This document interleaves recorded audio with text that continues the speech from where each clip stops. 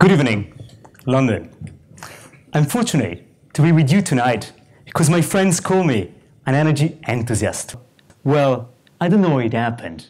I can tell you that when I was a kid, I didn't dream to be in energy.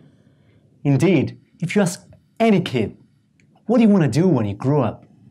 No one would answer, energy. Unlike in tech, in sport, in politics, in energy, we have no Steve Jobs, no Schumacher, no Obama to look at. Yet, energy is so important. Everything, from medicine to food production, is made possible by access to it. And we need people to dream of it. We need to know who our leaders are because they shape our tomorrow. Today, we'll precisely try to answer this question. Who are the energy leaders of our future? And to answer, I want to take you on a journey through history and look at our current reality with a new perspective. Until not long ago, humans had nothing more than wood for eating and animals like horses for transportation. The first energy developments happened when men learned to use the forces of nature. Wind and water power life-changing innovations. Mills helped food production, pumps progress irrigation, and caravels sail the oceans, expanding our horizons. In 1698, one man called Thomas Savery invented the steam engine, which triggered the age of coal. And more relevant for all of us today, the first industrial revolution, which made England, not America at the time, great again. And finally, over the last century, we entered the oil era. Actually, does anyone know what oil was first used for? Crazily, it entered the market as a medicine, and after a few failed therapies, it became the dominant commodity of our time, complemented by a bit of nuclear and gas. I told you this story not to show how energy shaped or changed our life, but because all these phases have something in common: the lack of choice for us users. If you think of it, wood was the only energy our ancestors had. As technology developed, coal became the dominant commodity. It was more powerful than wood, more convenient than wind, and definitely less expensive than a herd of horses.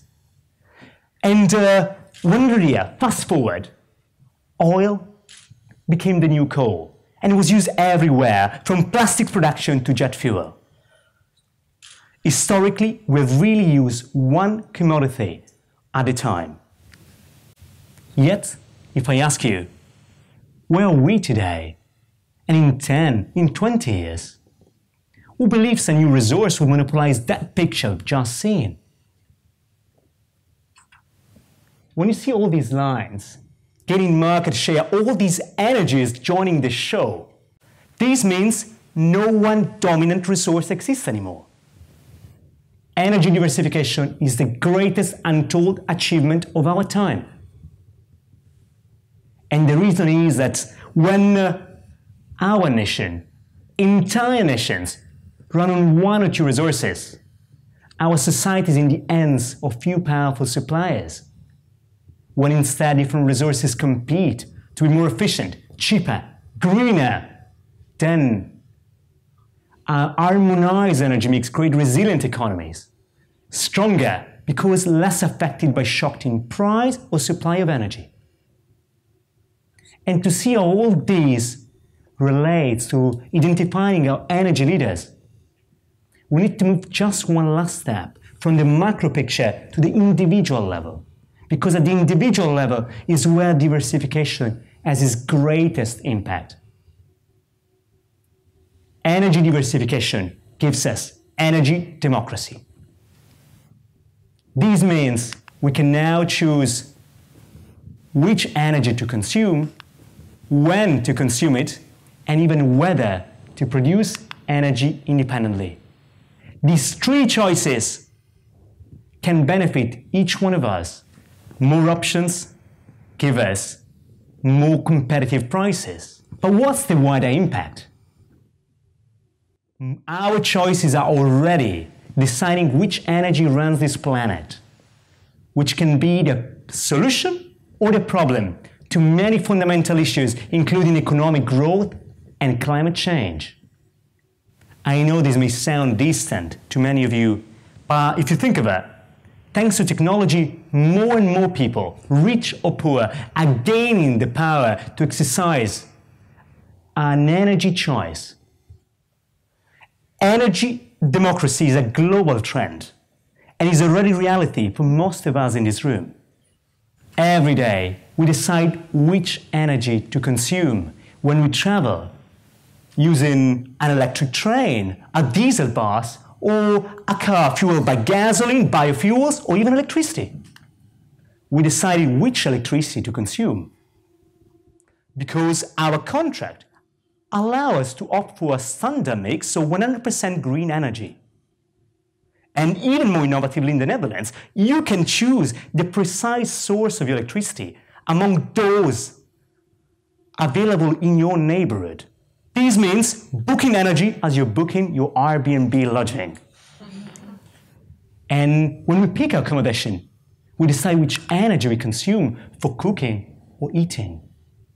Many more alternatives will be available in the future. And the story doesn't end here. With this,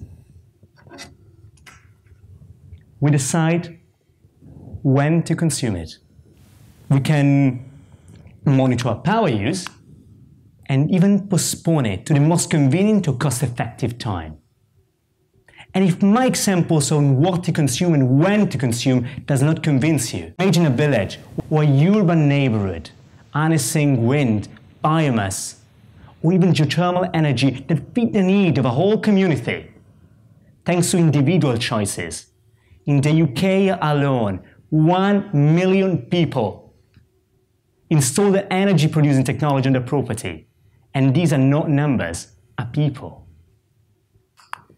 Here in this picture is my friend Luke with his family, proud of their newly installed solar panel, and many more Lukes will follow, as doing so will become easier. In short, energy was top-down, now energy is bottom-up. So, what does it mean to answer our question? Who is the energy leader in an era of energy democracy? Wake up, my friends. Look at each other. You are the future energy leaders. Yes, you. It's a nice story to be superheroes with a planet to look after, isn't it? Yet, like in any nice story, we have an enemy: ignorance. As with political democracy, ignorance is strengthening our energy democracy and our leadership. If we don't know what's going on in energy, we will find it difficult or uninteresting to choose. And if none of us cares about which energy, how much energy we consume, then someone else will decide for us, and we'll be led into a new energy monopoly or a likely climate disaster. Let me ask you, how many of you would consider yourself an energy leader? Come on. Great. We have some leaders. For the others, I hope it's modesty, but more simply, how many of you agree that energy is an important issue? Come on. Great. Unfortunately, only 1 out of 7 Europeans answer like you. And the reason that people don't know. The people that answered that energy does not matter were the ones who did not even know basic energy concepts like energy saving or geothermal energy. Ignorance is undermining energy democracy. But if you want to preserve it, and you want to chase its dream of making of these a better planet, knowledge is key. I came to believe, assessing the impact of knowledge, that one energy class in our school would have more than 1,000 speeches on climate change. If we all buy into why it matters, you can be sure we will all choose for a better planet. My friends, if I can leave you with 3 action points about energy: educate yourself, because we will need all your intelligence. Support your community by sharing knowledge and best practice. And choose. Choose wisely, because your choice matters. Thank you, energy leaders.